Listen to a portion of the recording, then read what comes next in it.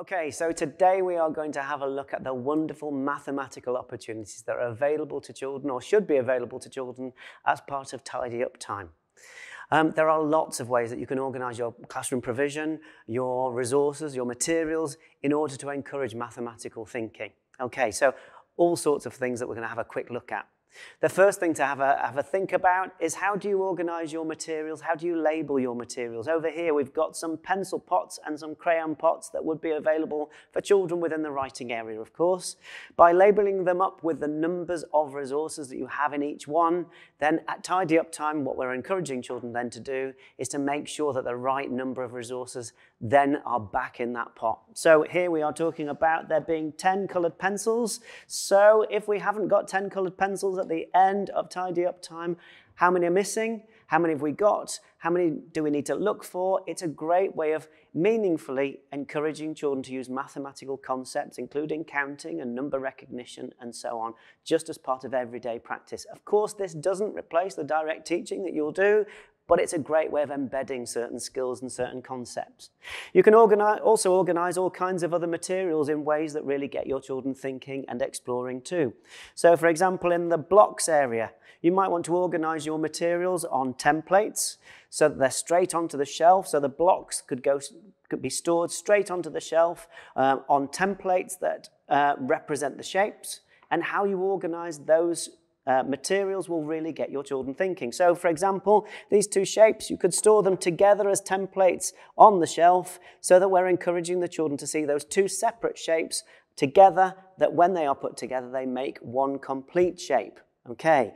Other things to consider in your sand areas or water areas where you have materials on a shelf, think carefully about the different sizes and different capacities. Is it possible to set things out in height order or in order of capacity? So we're talking about going from small, then to medium, then to large, or different capacities or different heights and so on. Just as a way of getting children to really think about different heights, sizes and capacities and so on. And of course, it means that at Tidy Up Time, your adults will be supporting that conversation and discussion about what's needed and what's needed to go where.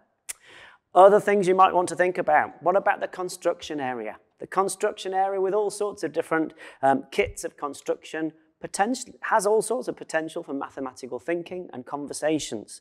But some of that comes down to how you store the resources. So for example, here we've got the Duplo. You could decide to store all of your Duplo by colour. So you might say, actually, all of these yellow Duplo bricks all go in one box, and that's where the yellow bricks go. But I would say, I think by doing that, you are missing out on some mathematical opportunities.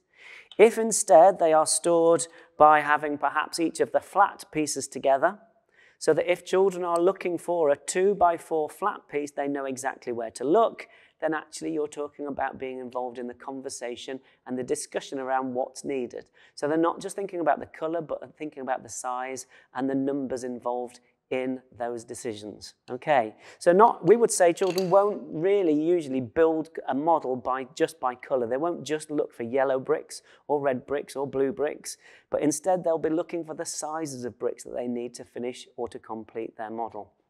Therefore, think about the different types of bricks, the numbers involved in those different bricks, the 2x2 bricks or the 4x2 bricks and so on. Think about the sizes that are involved there as a way of encouraging mathematical discussion. Okay, so have a think across your provision.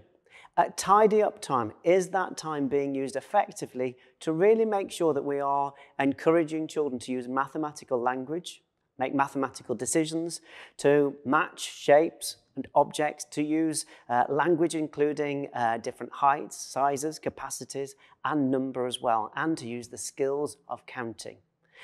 Have a look, see how you get on. I hope you found this useful.